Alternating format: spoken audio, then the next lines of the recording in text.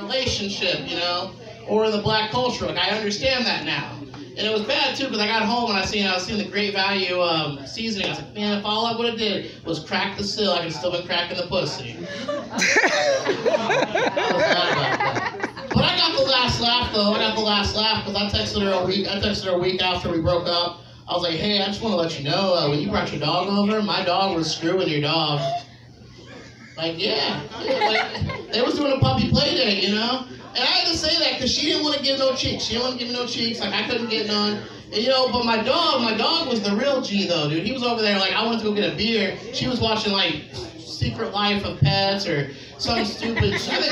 Actually, she was watching Basketball Wives, if you want to get the truth about it. And anyway, but my dog, though, man, he got more stamina than me, man. He was over there, pow, pow, pow.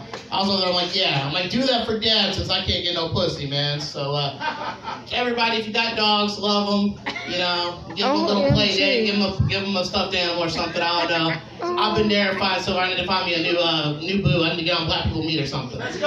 Let's go.